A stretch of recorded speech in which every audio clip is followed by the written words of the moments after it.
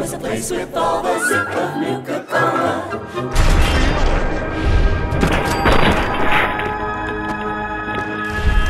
Welcome back, ladies and gentlemen, to Fallout 4's DLC Nuka World. My name's Camel, and this video is going to be a walkthrough guide in which I will show us how to acquire both the paddle ball, a rare weapon, and its ammunition. We will also run through its 8 modification variations. And of course, you will need the Nuka World DLC installed to acquire this weapon. Now, either before watching this video or after watching this video, to balance out the extraordinarily deadly dose of leprosy that you may get from the paddle ball, I would suggest you check out a video that I contributed to, created by my good friends Michael and Scott at Fudge Muppet, and that video is called The Ideal Fallout New Orleans. It's a big, juicy theorycraft video. You can check it out with the annotation on screen, or a link will also be in the description for mobile users. So if you are into Fallout, I think you will be very interested in checking out that video. And it's almost a necessity after experiencing the pure poo that is the paddle ball. So let's get started. First of all, to acquire the paddle ball, we will need to come to the Nuka-Cade. I'm sure we're all very familiar with this place by now, but on the Pip-Boy map it can be found right about in the middle of Nuka Town, USA. Once inside, we want to head to the back of the room. Once back here, we will find the Nuka-Cade prize terminal. And of course, we want to click on it, then go to spend tickets, and then go to prize level 3. And hopefully here for 500 tickets, you will find the paddle ball. If you don't know how to get prize tickets, I do have a full guide on that. Again, I'll put an annotation on screen for those of you who need that guide. So once you have purchased the paddle ball, go over to the giant smiling mouth, and out it will come into the trough. And of course, we want to pick it up. Now, the paddle ball may not be present in the prize redemption terminal. If this is the case, you have to wait an entire week until the stock is reset. So that's how you get the paddle ball. Now let's talk about the ammunition for the paddle ball. Now, the ammunition for the paddle ball is in fact a bigger bird den than a cave full of birds. So first of all, if we go back to the Nuka-Cade ticket prize terminal and then click on spend tickets and level 1 prizes, for 50 tickets we will be able to buy 1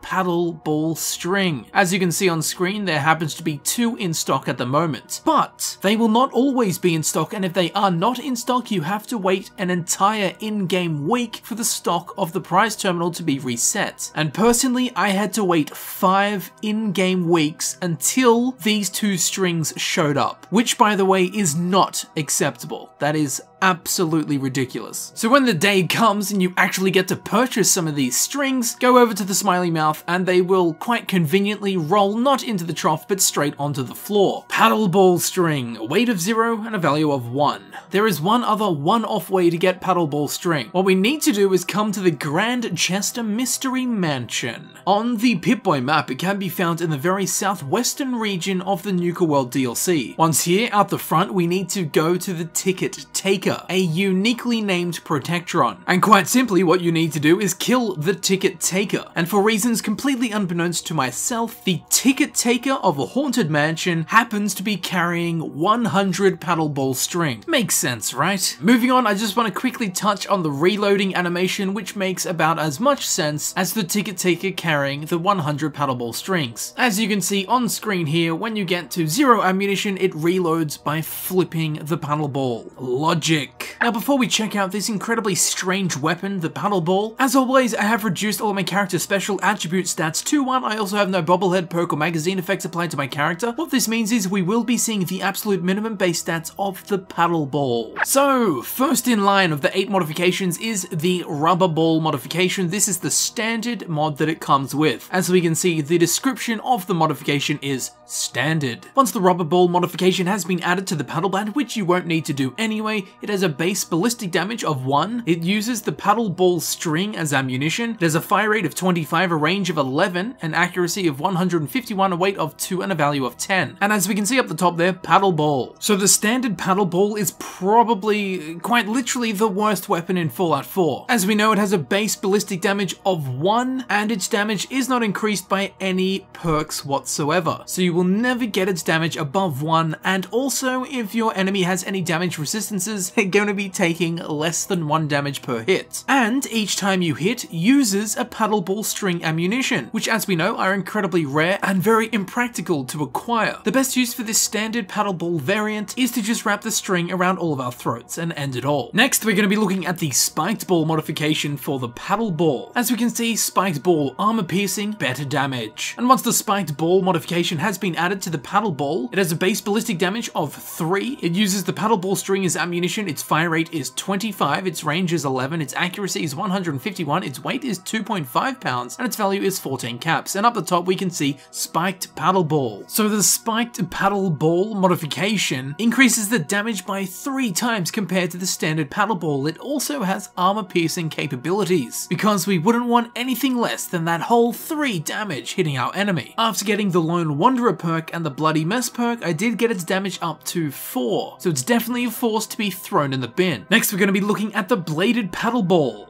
As we can see there, the bladed ball modification targets bleed, better damage, chance to dismember targets on critical hits. Once the bladed ball modification has been added to the paddle ball, we have a base ballistic damage of 3. It still uses the paddle ball string as ammunition, its fire rate is 25, a range of 11, an accuracy of 151, its weight is 3 pounds, and its value is 15 caps. Now, to be honest, although it's still absolute rubbish, it's a massive upgrade compared to the previous paddle ball modifications or variants. Although it still only has a base ballistic damage of 3, which can be taken to 4 with the Lone Wanderer perk and the Bloody Mess perk, the bleed effect that it applies stacks, and it's also around 20 bleed damage over 4 seconds, roughly. Now, although it's still most certainly not worth using 1 paddle ball string with every hit with this, again, it's about 10 times better than the 2 previous variants that we've looked at, and that big damage gap entirely consists of that bleed damage. So although it does a bleedin' better job than the other modifications, it's still not quite worth it. Moving on to the next one, the electrified ball modification adds electrical damage. Once that has been added to the paddle ball, we will have a base ballistic damage of 1, a base energy damage of 10. It still uses the paddle ball string as ammunition. It has a fire rate of 25, its range is 11, its accuracy is 151, its weight is 3.2 pounds, and its value is 20 caps. And as we can see up the top, we now have the electrified paddle ball. Now, first of all, something really weird happens when you have the electrified paddle ball equipped. If it's equipped and you turn on your Pip-Boy light, the light will come out of your character's right hand and not out of the Pip-Boy face, which is on your character's left hand. As we can see here, I have the electrified paddle ball equipped, and the beam of light is coming out of my character's right hand and not the Pip-Boy itself. I don't know why this happens, but I do know that it only happens with the electrified paddle ball and none of the other 7 variations. So as shocking as that is, let's talk about it in action. Its electrical damage can be increased by the Bloody Mess perk and the Lone Wanderer perk. As far as I can tell, none of the other damage increasing perks will actually increase the damage of the electrified paddle ball. Its ballistic damage, I was not able to increase it at all, so in my eyes this is actually worse than the bladed paddle ball. Although it does more damage instantly, the bladed paddle ball did damage over time, which ended up being more than this dishes out per hit. It's also annoying when you're in a dark area, because if you turn your Pip-Boy light on, it doesn't light the area around you. It just has a beam of light like shooting behind you. And even though the light is coming out, again, it does not illuminate the room whatsoever when you are in first person view. So that can get really annoying. And with all that said, it's still definitely not worth using 1 paddle ball string ammunition per hit. Next, we're going to be moving on to the fireball modification for the paddle ball. As we can see there, fireball adds fire damage. So once we've done that, it has a base ballistic damage of 1, a base energy damage of 15. It still uses the paddle ball string as ammunition. Its fire rate is 25, its range is 11, its accuracy is 151, its weight is 3.2 pounds, and its value is 25 caps. And as we can see up the top there, we now have the flaming paddle ball. Now the flaming paddle ball I've found to be a little bit of a tricky one to figure out. With the Lone Wanderer perk and the Bloody Mess perk, I could get its damage up to 21 fire damage, although its ballistic damage did not increase at all and remained at 1. Now despite having a combined total hitting power of 22 with the 2 powers combined after being fully perked out, most of the time I found the flaming paddle ball to instantly one-shot any enemy I was fighting with. Enemies that had much more health than 22 health. I don't know why this is. I don't know if it's just tripping out, if it's bugged, if it's glitched, or if there's some hidden mechanics to the flaming paddle ball modification. On the face of its base stats, again, it's definitely not worth the 1 paddle ball string per per shot, and to be honest, even with this amazing hidden ability to pretty much wreck anything in one go that you hit, it's still probably not worth the 1 paddle ball string per hit. But if you were going to use any of the modifications, this is definitely a contender, and it's a great lot of fun watching enemies explode into bloody piles. Well, let's be honest, all piles are bloody. Now we're going to be moving on to the weaponized Nuka-Cola variants of the paddle ball, and to create these modifications you will need to have had found the Project Cobalt schematics. If you don't know how to find the Project Cobalt schematics, I would direct you and highly suggest that you click on the link on screen. This is a link to a video I've already done in which I do an entire walkthrough guide of how to acquire the Project Cobalt schematics. And if you're on mobile and can't see it, go into the description and click on the Thirst Zapper weapon guide link, as the start of that video does contain the walkthrough guide of how to acquire the Project Cobalt schematics. So assuming you have got that and unlocked the ability to create weaponized Nuka-Cola ammunition at the chemistry station, then let's now move on. So first up we have the weaponized Nuka-Cola ball modification for the paddle ball. As we can see, the description there adds a small explosion on impact. And in the materials required to create this modification, we can see down the bottom we need 5 weaponized Nuka-Cola ammo. Again, once you get the Project Cobalt schematics, you can create this ammunition at a chemistry bench. So once we have added that modification to the paddle ball, it has a base ballistic damage of 1. Don't worry, there is some hidden damage. It uses the paddle ball string as ammunition still. Its fire rate is 25, its range is 11, its accuracy is 151, its weight is 3.5 pounds, and its value is 30 caps. And as we can see up the top, we now have the Nuka-Cola paddle ball. Now first of all, despite only displaying a base ballistic damage of 1, it does actually do 10 explosive damage or some kind of damage. Again, because it's not actually put into the weapon description, I don't know what kind of damage it actually is. But it does appear to completely ignore damage resistance of enemies, so that is handy, although that extra 10 damage did not seem to vary whatsoever even when I had every single damage increasing perk in the game, so I suppose that is a trade-off for ignoring damage resistances. Now in terms of aesthetics, when a target is hit by the Nuka-Cola paddle ball, there is an explosion which mimics that of the weaponized Nuka-Cola modification of the Thirst Zapper. As you can see, it's a big brown cloud of Nuka-Cola, adding the fizz to your foe's days. And as fan-fizzling-tastic as that is, I still would not suggest you use your paddle ball strings on this modification. Next, we're moving on to the weaponized Nuka-Cola cherry ball modification for the paddle ball. As we can see, there adds explosion on impact. Very descriptive descriptions here. Now down the bottom of the required materials to create this modification, we can see we have the weaponized Nuka cherry ammo. We will need 5 of those. Again, you will need the Project Cobalt schematics to create these at a chemistry station. Now once the weaponized Nuka-Cola cherry ball modification has been added to the paddle ball, it has a base ballistic damage of 1. Don't worry, yes, there are some hidden damages in there. It still uses the paddle ball string as ammunition. It has a fire rate of 25, its range is 11, its accuracy is 151, its weight is 3.5 pounds, and its value is 40 caps. And as we can see up the top there, we end up with the Nuka-Cola cherry paddle ball. Now again, its ballistic damage and its hidden damage I could not increase despite having all of the damage increasing perks active. But again, its damages did appear to completely ignore enemies' damage resistances. So again, that is the trade-off for not being able to increase the damage, although it's not worth it. Now its hidden damage appears to be 25, between 22 and 27, so I'm gonna sit on 25. It can get a little tough when I'm literally measuring enemies' health bars with a ruler, but let's say it's 25. So basically what we're doing is a combined damage of 26. And aesthetically, when an enemy is hit with the Nuka-Cola cherry paddle ball, upon impact there is a bedazzling explosion, which mimics that of the weaponized Nuka-Cola cherry modification for the Thirst Zapper. And although that's cherry good, it's still not worth burning the paddle ball string on. Now we're going to be looking at the 8th and final modification for the paddle ball in Fallout 4. This is granted by the weaponized Nuka-Cola quantum ball modification for the paddle ball. As we can see, once again, it has a very detailed and in-depth description of what it does. Adds large explosion on impact. And as we can see at the bottom of the required materials list, we have the weaponized Nuka-Cola quantum ammo, which we will need 5 of to create this modification. And again, you will need the Project Cobalt schematics to be able to craft the weaponized Nuka-Cola quantum ammunition at a chemistry station before you can create this modification for the paddle ball. So once the weaponized Nuka-Cola quantum ball modification has been added to the paddle ball, we have a base ballistic damage of 1. again, there's hidden damage. It still uses the paddle ball string as ammunition. Its fire rate is 25, its range is 11, its accuracy is 151, its weight is 3.5 pounds, and its value is 50 caps. And as we can see up the top there, Nuka Cola Quantum Paddle Ball, and for whatever reason, this one has a description underneath it which is adds large explosion on impact. Great, very helpful. Now once again, straight out of the gate, I was unable to increase any of its damages despite having every single damage increasing perk active. And again, despite the enemy's damage resistance, the Nuka Cola Quantum Paddle Ball did exactly the same damage to each and every enemy with each and every hit. So yes, it ignores damage resistance just like the other weaponized Nuka Cola variants. Now its hidden damage is 50, or very close to 50. Let's just say 50 because it's a nice round number. Then it has its base ballistic damage of 1, so with its damages combined, you will be doing 51 damage per paddle ball boink, or whatever the hell you want to call it. Now, besides the possibility that the flaming paddle ball does these secret one-shot kill things, the Nuka Cola Quantum Paddle Ball variation is the best one. Now, just because it's the best of 8 doesn't mean it's good. Again, we're doing 51 damage per hit. Each hit also consumes an ammunition, which as we know is incredibly rare and an absolute pain in the ass to acquire. So again, although it's the best modification, it's still not a good weapon at all. Not only is it not good, but it's not practical. And before we move on to a conclusion, for some reason, the Nuka Cola Quantum variant has a star next to it in the Pip-Boy weapon list, the same way that unique or legendary weapons do. I don't know why this is so. Oh, and aesthetically, its explosion animation is a scaled down version of the weaponized Nuka Cola Quantum variant of the first Zapper, and that is a scaled down version of the Nuka Nuke modification for the Fat Man's explosion. So chisel that into some stone and pass it on to the future generations. So all in all, the paddle ball. What do we make of the paddle ball? For the most part, it's absolute crap. But before we flush it down the toilet, let's just talk about some things. It does seem to have like a 50% chance to stagger the enemy with each hit, which is always good. For some reason, the paddle ball counts as a gun. As we know, it takes ammunition and it also has a range and a fire rate. Also, if you notice how the character holds it, it's as if they are holding a pistol. Also, when you assign the weapon to your favorites list, it will show up with the image of a pistol instead of, say, a melee weapon. Now, despite being counted as a gun, none of the damage increasing perks will affect this. Apart from the electrified paddle ball and the flaming paddle ball, whose 2 energy damages were increased with the Lone Wanderer perk and the Bloody Mess perk, apart from that, none of the other damages for any of the other variants could be increased in any way, despite my character having every single damage increasing perk active. Now, the paddle ball damage all round is absolutely abysmal, so to not be able to increase it, it's just making something really bad even worse. Now, for some reason, when you hit an enemy with it, a noticeable amount of shards of stone will fly off them, and they will also be left with like a black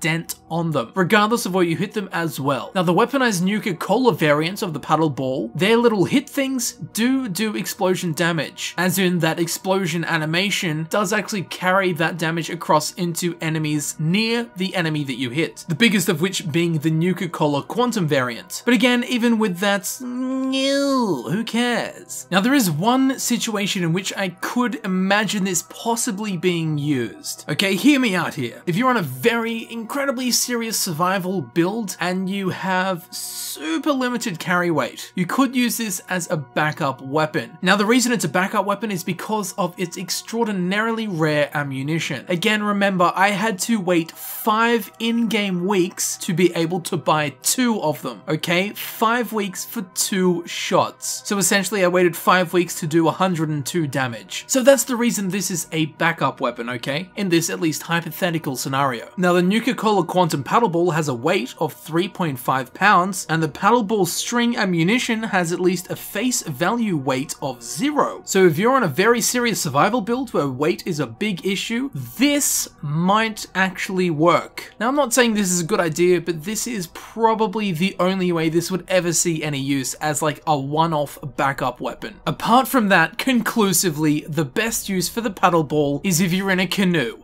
you can use it as a paddle. Apart from that, just throw it into a fire or never buy it in the first place. You might want to get one as a collectible weapon. Apart from that, I would highly suggest you steer clear of it and just don't worry yourself with it. Luckily for me, I've just spent 3 days learning the ins and outs of this incredible weapon. So now I'm going to tie all the remaining ammunition into a big long rope and recreate the opening scene from Ghost Ship. So while I'm doing that, here it is, the paddle ball in action.